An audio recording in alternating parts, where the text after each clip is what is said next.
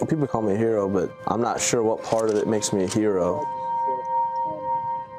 I just had a normal day at work that turned ugly.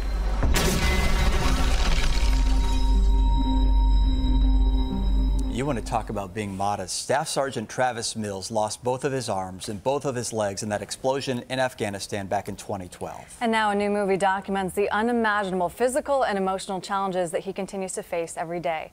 Staff Sergeant Mills joins us now. Good morning. Thank you so much for being here. Well, I really do apologize. My alarm went off at 5:45, and I was supposed to be downstairs.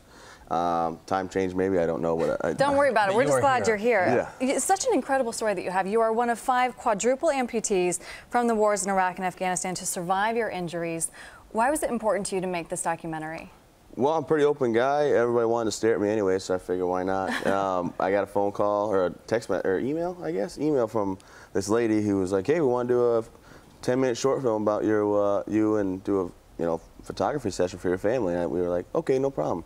They came to the house and they had their nonprofit photo Amputee, but now I just call her Katie, and we're really good friends. And she produced the whole thing, and it was important, I guess, to get the story out there because I'm not a sob story. I'm just a guy that lives life with my wife and my child, and go about it every day like I should. I drive a big truck, so with my feet. Get her done. That are fake or whatever.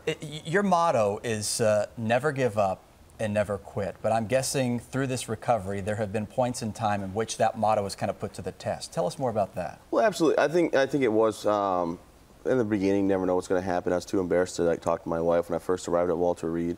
But I met a gentleman, Corporal Todd Nicely of the Marine Corps, who was the second ever. He came walking in my room and told me, hey man, check it out, it gets better. So from then I argued with the doctors about going to physical therapy, and for 4 hours I called them every half hour for 4 hours straight until he finally said, you can go finally. I laid on my stomach for the first day of PT and fell asleep, but it was phenomenal. And once I saw it could be done, I realized I might as well just go ahead and do it. Nobody's going to make me get better but myself. So with the great efforts of Walter Reed and the therapists, physical and occupational, I'm glad to be standing here today talking with you. So are we. We were looking at video you had of your family there too. We're so grateful for your service, first and foremost. What can we do, what can people do to support, our men and women who are serving overseas and their families and the toll it takes on them?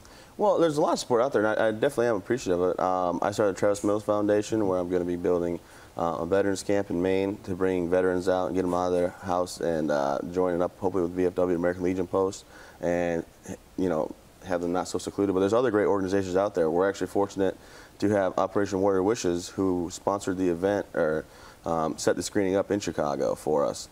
So we could come here and have the firefighters at the airport do a water cannon salute and all this stuff I didn't expect. I was underdressed completely and things like that. But, there's so many great organizations out there if you want to help.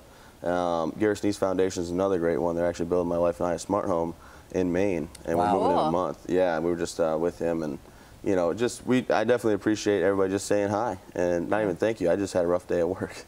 Yeah, to be honest with you, you can tell that he likes to joke, right? Yes. And you are incredibly humbled in what you've been through. But on a serious note, from coast to coast, as you travel the country, you inspire a lot of people. And what does that mean to you? Well, I figure if my story helps somebody and helps them get through a rough time, that's not a bad thing.